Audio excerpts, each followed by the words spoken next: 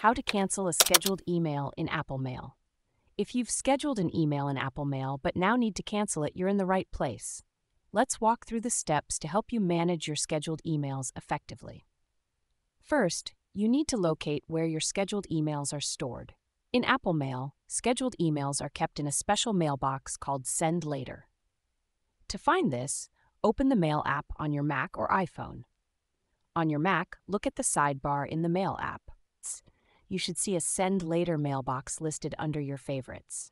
If you don't see it, you might need to check your other mailboxes or favorites section. On your iPhone or iPad, open the Mail app and go to the Mailbox screen. Here you'll find the Send Later option. Once you've located the Send Later mailbox, tap or click on it to see all the emails you've scheduled to send later.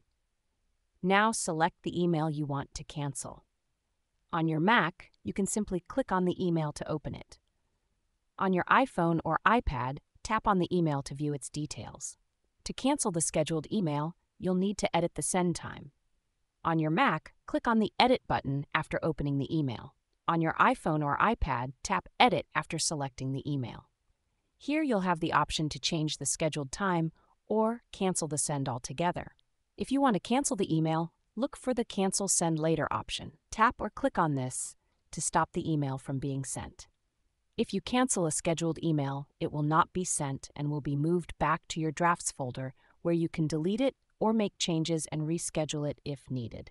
Remember, if you're using Apple Mail on your iPhone or iPad, your device needs to be powered on for the scheduled email to send automatically. However, if you're using Gmail, the email will be sent regardless of your device's status because Gmail schedules emails on the server level.